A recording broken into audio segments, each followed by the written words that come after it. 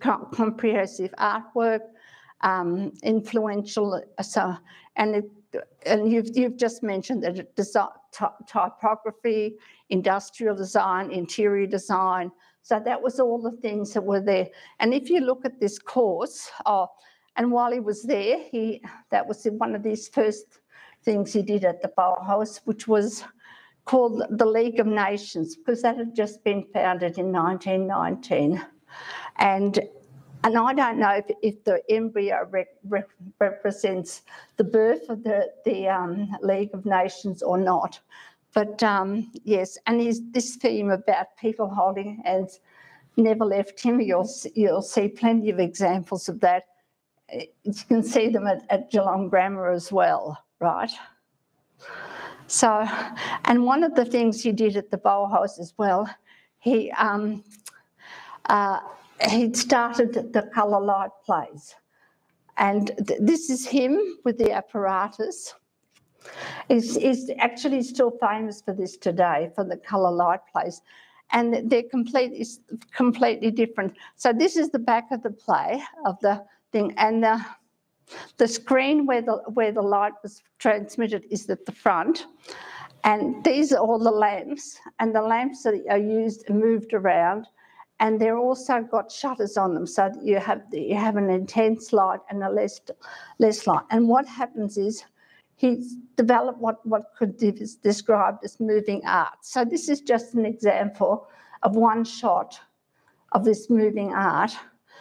And so these shapes were at the front, and they came onto a transparent screen. And when they were on a transparent screen, they seemed to double the size. So the more lamps he added, the more colour, more different shade types of things came upon it. It multiplied. So as you can see, so that was, and he mixed the colours. So he had a great knowledge of the colours. So these are some more. You can see the light box at the front was, inside it was all black. And as I said, this was what was transparent that came through the front of the light box, right? So there's more examples of that. And he even wrote the music to go with it. So this was, the music went with that as well. So you had the music that he wrote, and so then he had, with it was like a score in the orchestra, that there was a movement for each bar of the music. So all the movements of these shapes took place with the music. So you did that as well.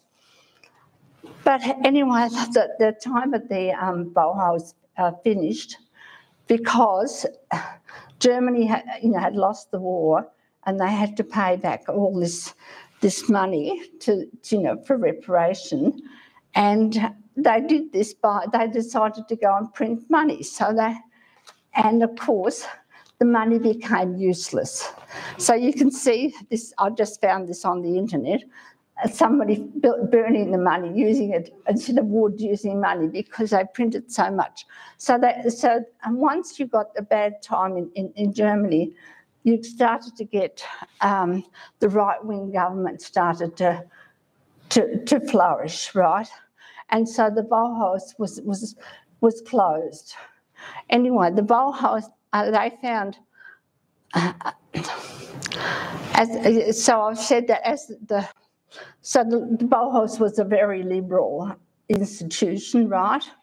And so they found a new location in another state of Germany, in Dessau. They found a man who was quite willing, but Ludwig decided he'd concentrate on colour light plays, and he even performed with some famous filmmakers at the time. In 1923 it was.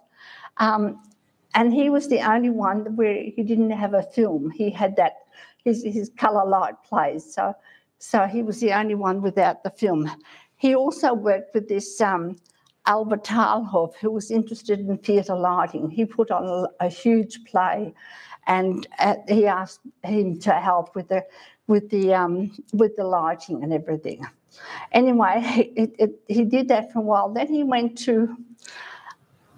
This was the beginning of his teaching career. So far, he'd been a student and worked on this, and he obtained work at this, again, a very modern school, a co-educational school, which you didn't have much in Germany, and it was also very much an outdoor, where they did a lot of outdoor activities, and it was called the Free School Community, and it was in Bickerstaffe, which is way up in the right, and it was based on so he mixed with educational reformers, right? So, and he started a course that his friend Albert Joseph Albers had developed, and you can see he says here on that balance and square using wood dowlings and wood blocks. So he did a lot of that work. So there's some of the students with him, and I think he's sitting down. He's the one down the bottom there, and that's his students. And he also designed furniture. That was part of it. He did that at Bickerstaffe as well. And again, had done this already in Weimar, where they did a huge kite factory. They made kites. They had kites, and they also had land parades. So he continued that tradition in Bickerstaffe, and you can see the children they had to design their own lanterns and everything. So he made all those. So there he is with the children, and you can see they're in Bickerstaffe definitely, because it's really high up in the mountains in the Thuringia forest. With the you can see the trees in the back, the fir tree. Anyway, he then got a position at another school. When Bickerstaffe finished, he got a position at another school. But while he was at the Weimar Bauhaus, people wanted to learn a bit more about colour theory. And Eton who could have done it, didn't want to do it. Claire didn't want to do it. So he decided he would do it. And in the preparation, he made at least 40 or so colour charts, different colour charts. And they did various experiments. And even the two masters, Claire and Kandinsky, came as well. And part of that they sent out these three colours, the triangle, the square, and the circle, and people had to put a colour to it. And the overwhelming response from the people was yellow in the triangle, red in the square, and blue in the circle. So, and this chart is at the Harvard Museum in New York. At Harvard, yeah. And so that was the response on. And he mentioned that in his what's in it. But he also produced all these colour charts as well.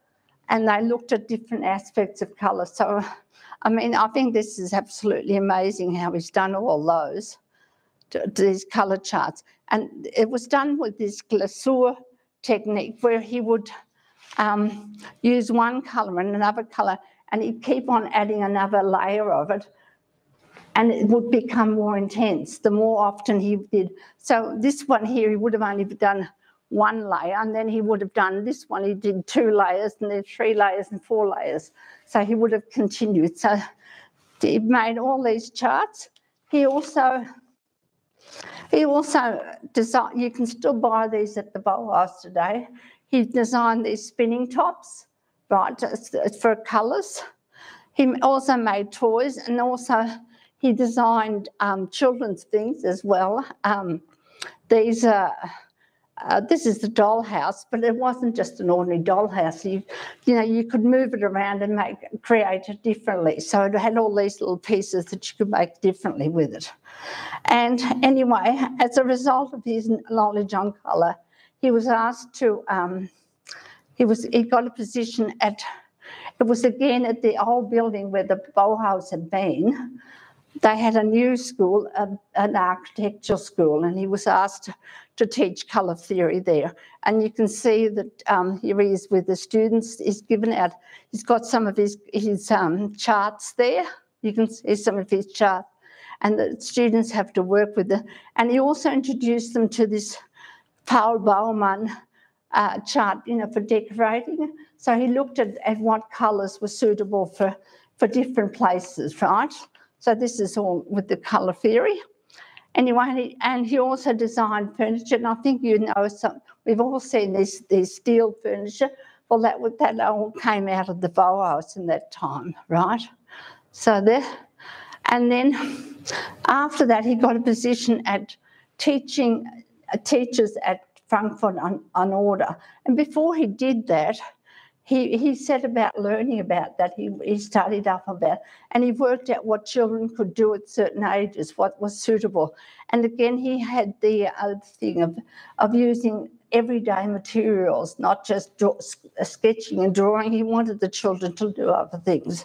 So you can see these are things he did with the children.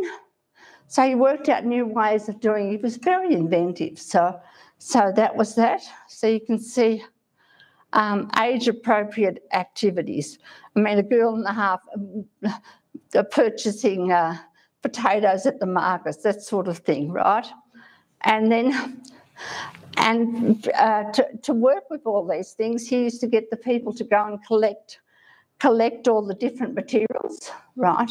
And so you can see them all labelled, and children can work different materials. So this was part of material studies, so they understood what materials were capable of. They made these using dowel and cardboard, and then he also got them to design costumes for plays as well. So this was all part of it. Again, this was in Frankfurt an Oder, but it's now on the Polish border, right? There's two Frankfurts in Germany. One is the Frankfurt am Main, where the main airport is, and the other one is Frankfurt Oder, which is just on the border, on the River Oder. And again, what happened?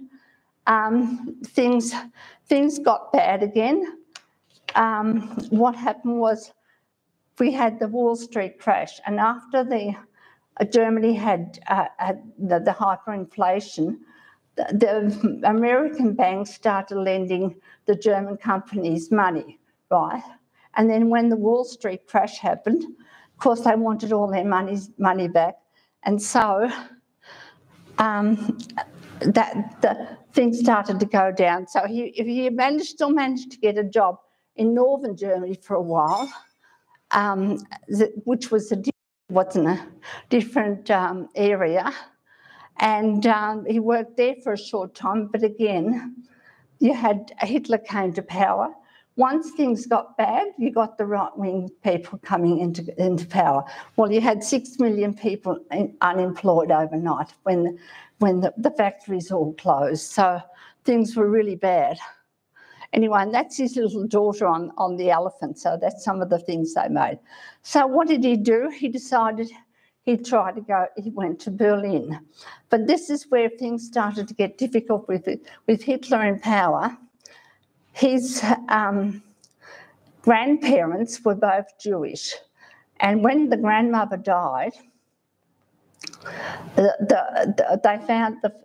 grandfather found a thing to say that she was conversing with the minister, with the Christian minister, and so he decided he would become a Christian, and his father was considered a Christian, brought up a Christian, and of course he was brought up as a Christian, but this didn't matter. He was classified as a half Jew, right? Which meant that he couldn't work because they sort of said, and his father unfortunately was classified as a full Jew, although he'd been brought up in the Christian religion. Anyway, so what did he do? He started thinking of some other way to get money together. So he gave private lessons in instrument making.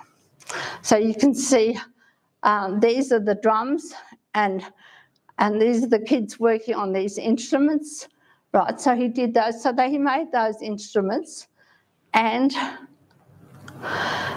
then he also even started working on a book that was supposed to go with the Orff. Carl Orff wrote a book for school children, teach them, and so he actually was going to include that as part of the instrument making. So these are whistles again and things. So this was all part of what he was going to do for this book. Anyway, but things got really bad. I mean, he couldn't paint and everything, so he decided he would leave Germany. But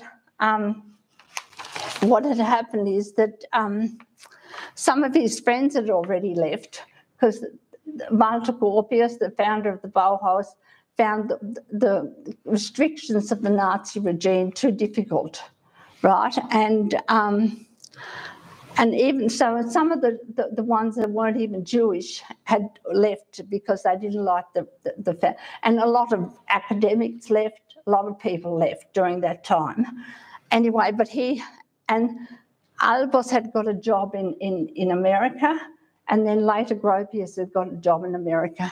And his sister was also in America, so he thought this would be a good place. So he went to England as a stepping stone, and in London he came in contact with the Quakers, because his father-in-law had met one of the Quakers, the Clarks, who were famous for the Clark shoes in Heidelberg. So he had this connection, and through this Quaker connection, he was given employment in Wales. I'm just going to get some water. So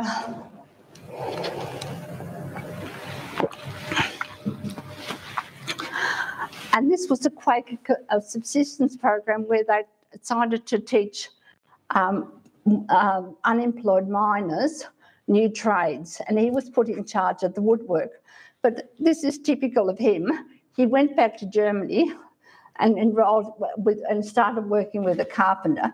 So you'll often see that he fled Germany, but he didn't really flee. He kept on going back, right? And so he taught them skills, and he also designed things that they could make and furniture that they can make. They made toys and things. So he worked with the miners. He also worked with the area there. He gave art lessons in the area as well. So this is here, he's working with the miners, and he designed this outdoor theatre. So this is one of the things he did with the miners. And then that actually finished after 2 years. So then he returned to London, and he started to look for some more work. And he found work at the Peckham Health Centre, which was sort of for people who weren't that well off. It was a health centre. And he started teaching young boys how to make instruments, right? But then he found that the boys got very bored after making instruments. So he thought he'd had to work out a way that they could use some instrument. So he developed this thing called the coloured cord, right? And you can see at the top there's four colours.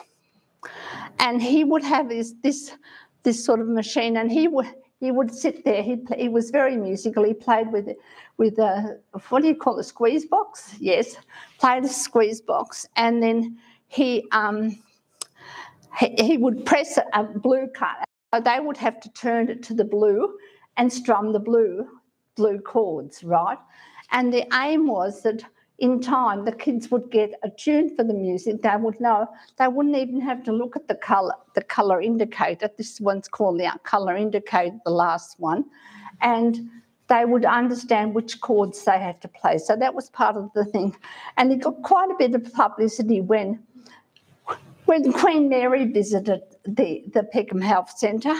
And of course you can see they called Mr. Mack. So he called himself Mr. Mack in England rather than Hirschfeld, you know. So And these are some of the other things that he designed as well, all the instruments. So he was very big into instrument making.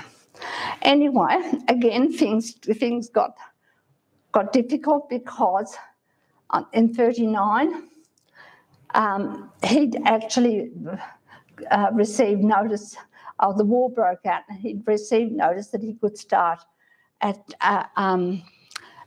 he got a job at the same school as his friend Albert in America, which would have been Black Mountain College.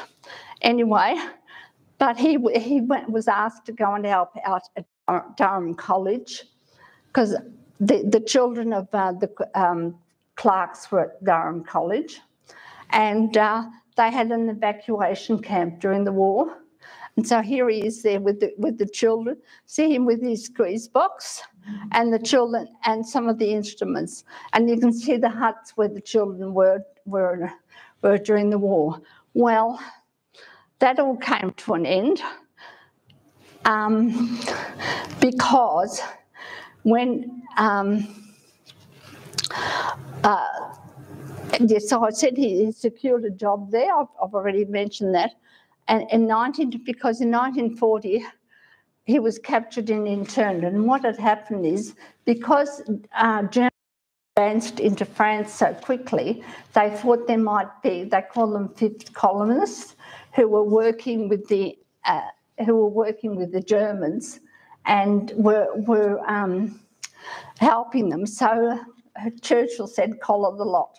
So he ended up on the Isle of Man. You can see that's the promenade at the Isle of Man, right? And they housed them there for a while.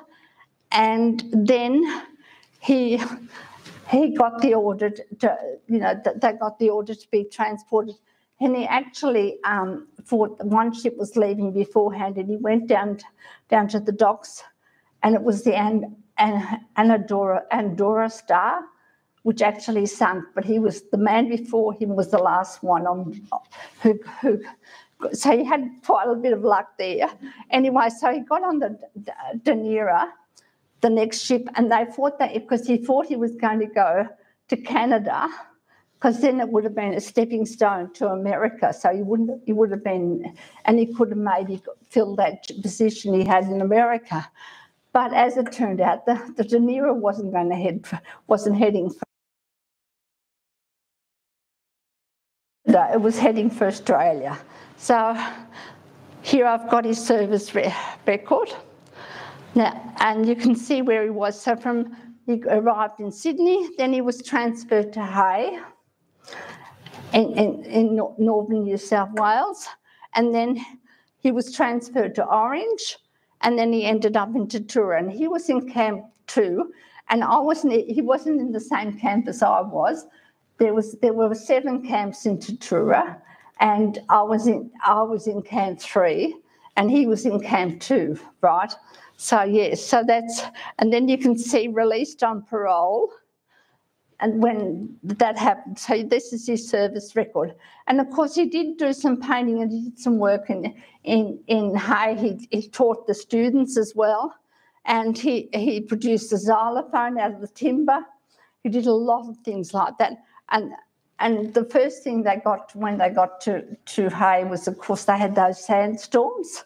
So this is one of his, the sandstorm is a monster. I quite like that.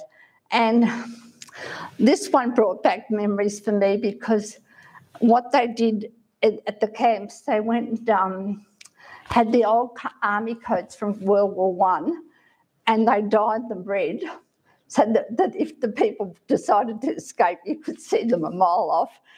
But they were very useful. They were nice and warm, and the people didn't have much, because even my parents, when they came, they only were allowed to have how much, 20 kilos per. So there wasn't much. So they were very grateful for these coats.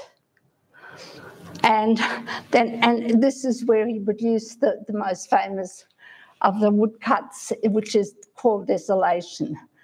This one's got a bit of colour in. There's other ones that are black and white. So that's where. So, and from this was in Orange. then he got transferred to Tatura, and this was where he came. His visitors included the Quakers, because his daughter had also worked for the Quakers, so she was in contact with him, and that's where he met Olive Russell, who became his second wife. He also was visited by Bard Bracey, who he'd had contact with this Quaker subsistence program in Wales, and he knew James Darling, and and Darling had lost a few teachers because of the war. They'd gone off, so Darling responded and hired him as the art teachers. So you can understand now he's had a very, very, very full education. So when he comes to Geelong Grammar, he's going to use all the things he's learnt all this one time. So, and this is from there was an outburst of art in the art room. So he introduced clay modelling, something they'd never done, pottery, wood carving, sculpture, metalwork, leatherwork, bookbinding, and even making the musical instruments. So this is what the students so it wasn't just drawing and painting, it was more than that. And they did practical things like stage productions. They produced the stage, performing art, made puppet theatres. So this was, and relief maps. He'd started relief maps already in different places as well. So, and you can see these are some of the examples of the things that the students produced, right? So the pottery, you can see the boy doing the relief map of Australia. So all of that. So these are examples. Then you had so this cupboard is still at Geelong Grammar, isn't it? So yeah, so it's got some of the work that the children did in that stage, and I've taken that one was Queen Elizabeth with Francis Drake, then we've got Henry VIII.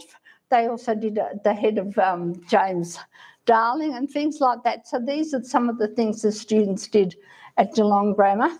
And the other thing they did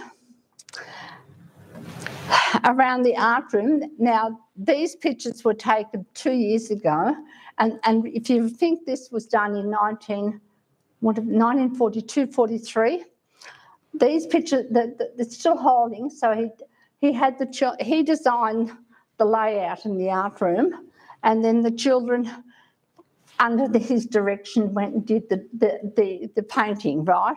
So and it's got the 12. It goes right. It's got 13 panels, I think, altogether. So I've just chosen a few. So he put up scaffolding, and the children were busy doing an art school, the frieze, and it's still there today. And then he also designed the art school gates. So you can see this theme again, people holding hands. And this is one of his students, Rick's right. He taught him how to make these. These are 3/4 of the size of human size of this person. So you can see those two at the front of when you go to Geelong Grammar. This was one of his students that made those under his direction. So it's quite amazing. And actually, Rick's right went on to. He lived up at Bombala, and you can see some of his work. I think I saw some at Eden.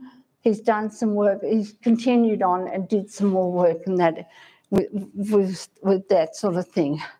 And they've been. I think they were cement, and I think they've bronzed them now, haven't they? So yes.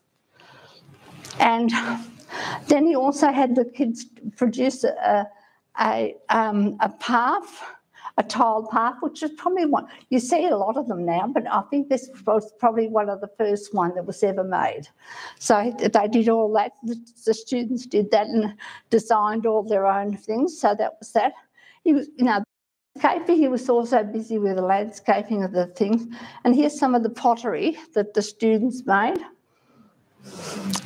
So, And they also made the instruments. So, and they also designed, he helped with the design of the plays for the theatres. And anyway, what happened is that we had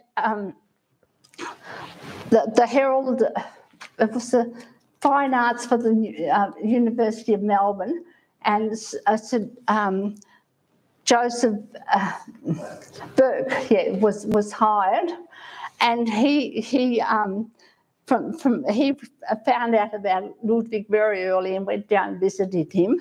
And then Ludwig was asked to join the standing committee at the University of Melbourne of Art. And amongst the things he did advocate for was, like at the Bauhaus, they had to produce some of their work to show that they were worthy of becoming a student. So, before that, I think a lot of it was just a written exam on art. And so he wanted the student, he felt this disadvantage the students that were really good at art, but not very good at learning facts. So he advocated that, and he was featured in the Age, and this is one of his that was featured with it, the nativity scene that he carved, right? So people started to find out about him. Go on. And then in 1954, he organised an exhibition of the work of the students. And so it was from the junior school, Rostock House and Glamorgan, the work that they did. And people were absolutely amazed. And they had 3,000 visitors. And then they even had to extend it because people had never seen anything like that. And then once he did that, there's some more things that were on display, right? And once he did that, the art teachers wanted him to go and help them. So this is when he started, because the art teachers had been just formed, the Victorian art teachers had been just formed. And this is just examples of some of the students' work. And so then he was asked to conduct courses. So he conducted 10-week courses, for art teachers. And what I found is he used some of his his photos that he'd taken in Germany, and if you can see down the bottom there, he's got little labels on them. So he must have put those up as well to show the teachers the sort of things that students could do at certain ages. So he introduced them to a whole lot of things. Okay, and then, well, he wrote articles for the Art Teachers Association. He received requests. If you go to the archives in Melbourne, you'll see a lot of people asking him for advice on this and teachers asking for advice on that. He ran summer courses at the National Gallery. He lectured at the CAE. He did colour theory and a lot of other things as well as that. So he lectured at the UNESCO conference. He made music with the disabled children in Geelong and Kew, which was quite amazing. He decided he'd try his colour chord to see if they would work with the children it was Kew cottages at that time where you had the disadvantages. And his daughter wrote that one of the nurses, because he worked with them, and they responded with the music. And one of the nurses who'd been there for years and years, she had tears in her eyes when she saw the way the children responded with the music. So he did a lot. I mean, also he was involved with the National Galleries. He knew Roy Grounds and everything, because Gropius came out and visited, and of course Roy Grounds was there, so he was involved with the National Gallery as well. And so now I've come to the conclusion. The reason I started doing this, because I realised he was such a remarkable man, and because I love art, And I remember my art teacher coming back one time and we started to do different things. And I'm sure he went to one of his courses, right? And I've heard other people, artists say, and it was amazing, his versatility. But above all, because I read a lot of letters, because I was very fortunate because the family supplied me with their memories, with the letters, all the letters he'd written to his daughter from camp, while he was interned, all the letters he'd written from Geelong Grammar to his sister. I read all those. His wife, his first wife, put together a wonderful memory, and then his sister put together a wonderful memory. So all of these, and of course then there was the archives in Melbourne University. Then there's his letters are at Harvard because he wrote to Gropius. Then his letters are also at the Albers Institute in America. And so you could see, and he was very much, his humility really struck me, that he wasn't trying to become famous. He just had this humility and absolute generosity. And at the front of the book, I think I'll put that quote in where he says he wants to help serve, he doesn't expect anything in return. So I thought that was one. And when I worked together with I met the family, and of course I met Chris Bell, the grandson, who has just recently passed away, and that's been a really hard time. And who had that same wonderful, generosity and all of that, humility and all of that. I mean, he just donated. Because they had an exhibition at Orange, and he just donated that desolation, which is worth an awful lot of money. He donated that, but he didn't want that to be me. When he donated it, he did it behind the scenes. He didn't want the thing. So he had that same humility and generosity. So anyway, so that was my great honour. Okay, so has anybody got any questions? I'm fine.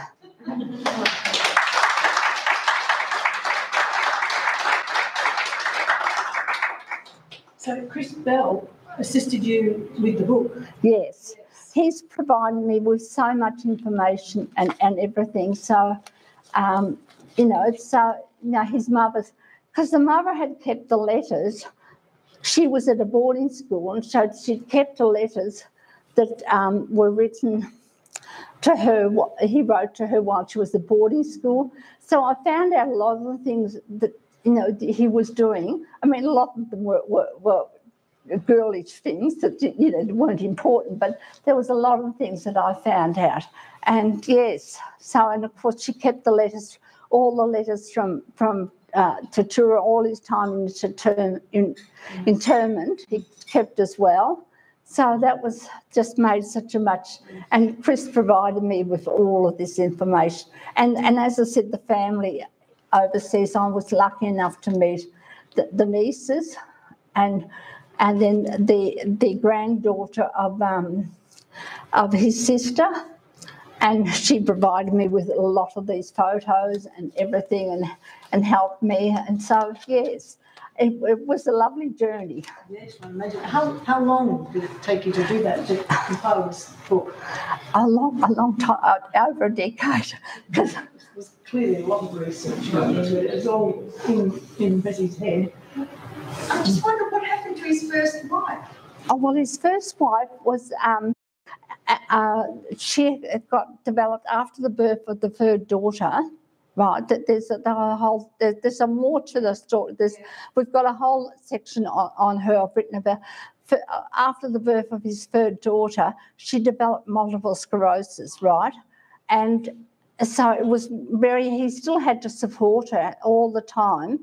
And so, of course, he couldn't get a living in Germany, so that's why he went to England. And he was doing quite well in Wales, and sending quite a bit of money back, but that sort of died up. So, and then she didn't, she didn't really want to. She would have, I think, gone to America because she had a sister there, but she didn't want to leave Germany, and she couldn't do it. She couldn't move, and she died in now I've forgotten what year, 1953, I think. So she died. Yeah. So he was. There's a whole story where he tried he was stuck over here and he was trying to find out what was happening to his family. I mean, can you imagine? He's reading the paper here in Australia and he's seeing exactly what's happening in Germany, and his other daughter was in England being bombed by the Germans, and then the English were bombing. Yeah, so it's quite amazing what he went through, and yes, so there's. Are there any other descendants in Australia? Well, the parent, the eldest daughter, Marga, right?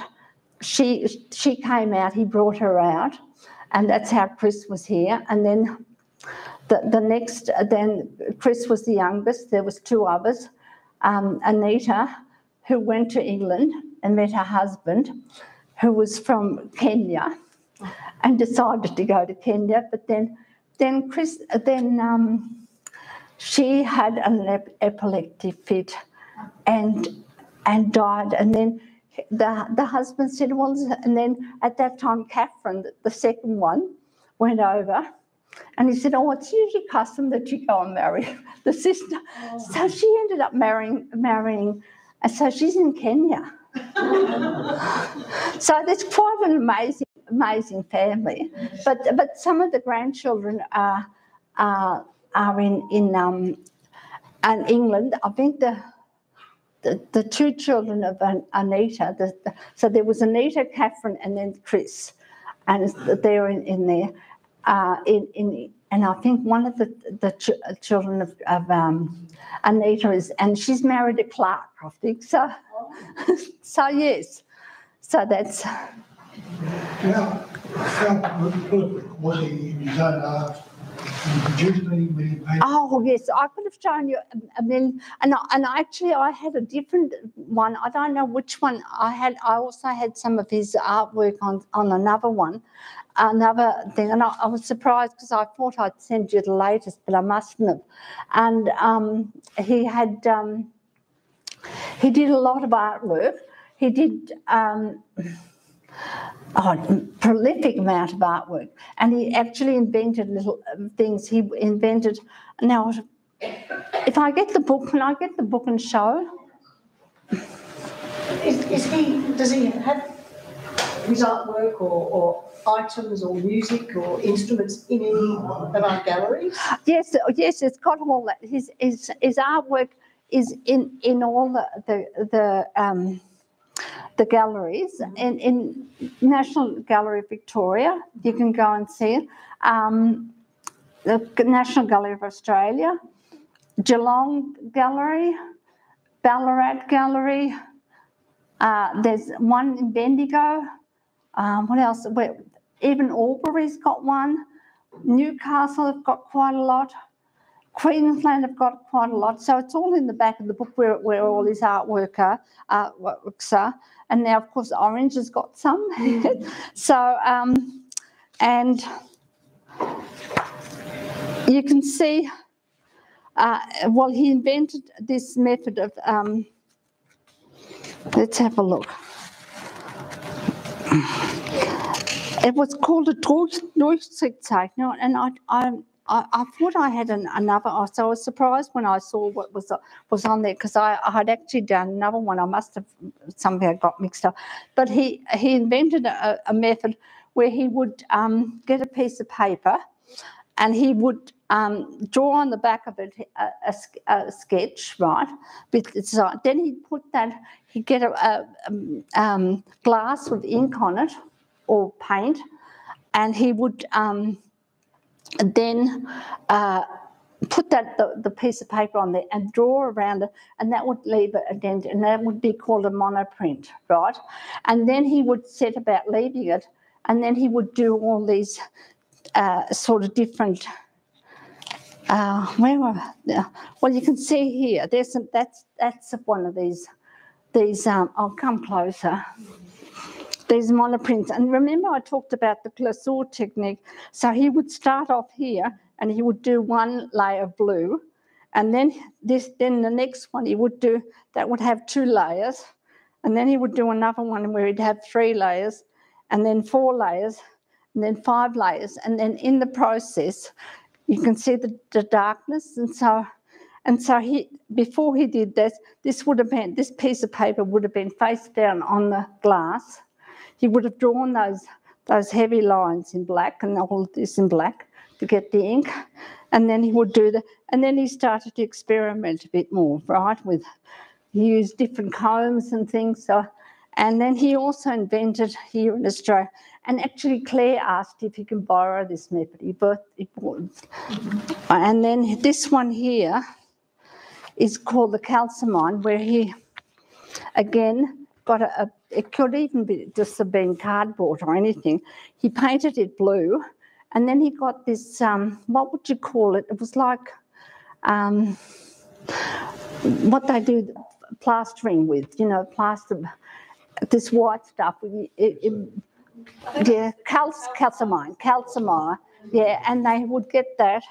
And so he would put that on while it was wet, and then he would scratch the things into it, right? And the blue would come through, and then he would leave it to dry, and then he used watercolour on top of that, and then he would put a lacquer on, and you'd think it was done with oil. So it was a very cheap, and so he had the students experimenting in all different ways of doing things that they could do.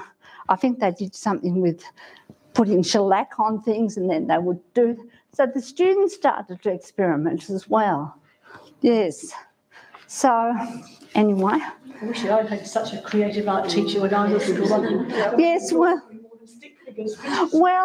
but it was also amazing that the students who weren't good at art, they thrived because the students made those figures in the forge of the